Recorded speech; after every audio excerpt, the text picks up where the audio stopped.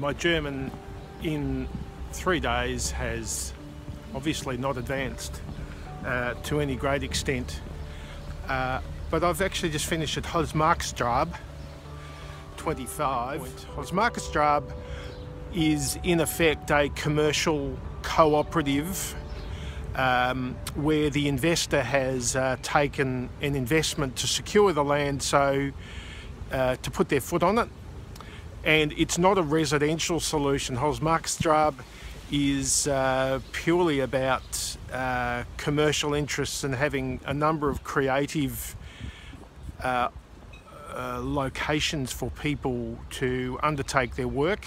There's a childcare centre there and a number of laboratories for a number of tenants who have operations from a work perspective. So it's a slightly different cooperative model, purely around commercial enterprise and ensuring that people have a place for an office.